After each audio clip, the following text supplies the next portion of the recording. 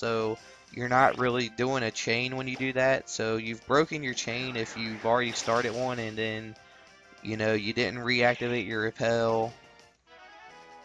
Okay, so that covers that. And also running away from a wild Pokemon.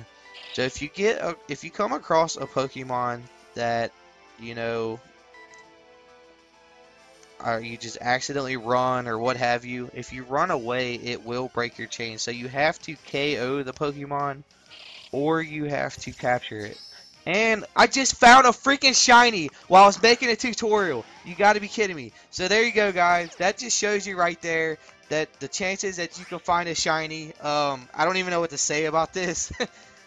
That is freaking awesome. Okay, so let's catch this thing really quick. I don't have any attacks that I can hit this with without, like, destroying it. So, let's try an Ultra Ball.